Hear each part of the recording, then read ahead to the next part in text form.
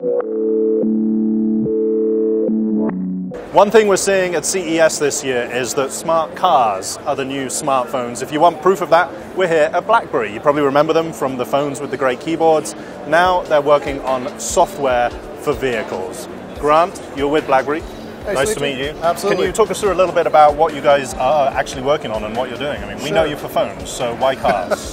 Well, QNX has been in cars, in automotive for about 20 years. #1 market share in infotainment, telematics, incredible success in automotive.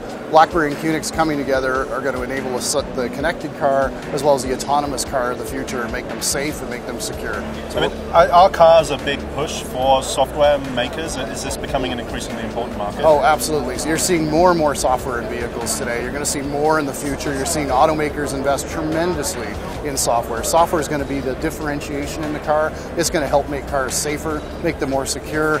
Ultimately, it's what you need to drive and get us to that self-driving vehicle. So talk us through a little bit about what you guys are actually working on and what you're showing here today. Sure. What we're showing here is a combination of things. So one, in the Jaguar, what we've got is we have an integrated system that provides an infotainment system and digital instrument cluster that are completely separated and secure, all being driven by the QNX platform for infotainment and the QNX platform for clusters. Yeah. So it's a nice break from the hubbub of the show to close the doors on a quality car, get a bit of quiet for a minute. You're showing your software inside a Jaguar here. So what's different about this? Why is this better than... So what we've done, to your point, is we've replaced the displays and whatnot, and we're running our QNX platform for infotainment, QNX platform for instrument clusters.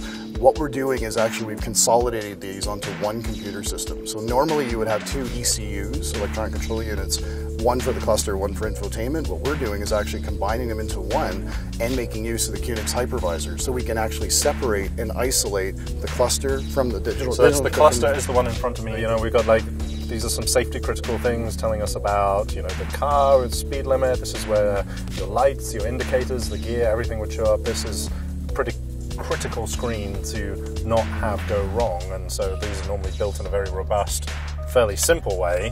Whereas what's happening in the middle here, this is less critical, right? Correct. Yes, exactly. So this would, for instance, have your warning lights, so your engine warning light and whatnot. Those are deemed safety critical elements of your vehicle. Your what's called the Prindle, park reverse, neutral drive. So this is a traditional infotainment system, I guess, that's running all of our software and whatnot. And so we've added some things here which are interesting. So you can go to full screen for a full screen map view if you want. Nice. You can also return. There, yeah, exactly. And you can actually go back to usual. You can also flip these back and forth, so you can have the map down below and above. You'll never see this exact user interface in a vehicle. This is what we provide to the automakers and the tier ones, and then they'll go and they'll customize it. So here's an example of Ford Smart Device Link, for instance, that we've integrated. So we're connecting through a handset to make that work. So I can choose my music app, like radio, Pandora here. So that's coming off of a handset, and actually through Ford's Smart Device Link connected to QNX car infotainment, and actually obviously completely integrated into the vehicle. But again, you've got those risks. If you have a handset plugged in, then obviously this is a place where viruses, malware, whatever else can be introduced to a vehicle. You're having to be presumably very careful that you're firewalling that away from the safety critical parts of the car. Exactly, and that's what the automakers and the tier ones absolutely rely on us for, is that separation, that isolation of these systems so that malware cannot be introduced into the vehicle. When will we see this on the roads? Soon, very soon. And you might see it in the form of one large display, you might see it in more of a traditional format, but we're working with automakers now to actually make this happen in the next gen vehicles.